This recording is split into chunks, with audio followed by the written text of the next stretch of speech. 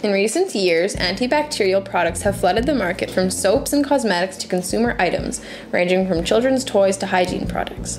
Triclosan, the broad-spectrum antimicrobial agent, is a synthetic additive present in these products. Whether triclosan is making its way into the human body by way of skin absorption and mouth, or coming into contact with bacteria found in the environment and waterways, it is raising questions regarding the development of bacterial resistance.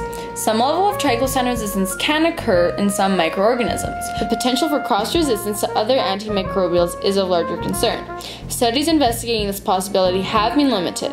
For this reason, our project focuses on the truths behind triclosan's ability to develop cross-resistance amongst bacteria. So we asked the questions: are there triclosan-resistant bacteria present in the environment? Through our first experimental phase, we can conclude that resistant bacteria can be found naturally throughout the environment in water samples collected from rivers, streams, and ponds. Aside from our water samples, we also swabbed and cultured various bacteria samples found on commonly contacted surfaces within the city. In contrast to the environmental samples, the city bacteria were completely susceptible when plated on our triclosan gradient plates. Next, can we induce resistance by growing bacteria in ever-increasing concentrations of triclosan? We began with 14 chosen susceptible environmental and naive bacterial strains. With the titer plates, we were able to prepare each broth-filled well with specific increasing concentrations of the prepared triclosan stock.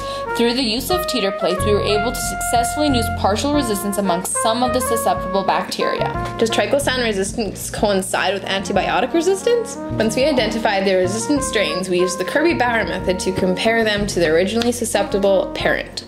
Measurements were taken for each antibiotic disc kill zone before and after induction. On the whole, we observed cross-resistance between the antibacterial triclosan and antibiotics on the Kirby-Bauer plates. Finally, can susceptible bacteria become triclosan resistant through transformation? In the final stage of our project, we attempted to transform susceptible bacteria by combining it with the resistant plasmid obtained through mini-prep. In conclusion to the Phase 4 transformation process, we discovered that susceptible bacteria may uptake resistant plasmid through transformation. As a result, when exposed to antibiotic and triclosan discs, the transformed bacteria showed cross-resistance.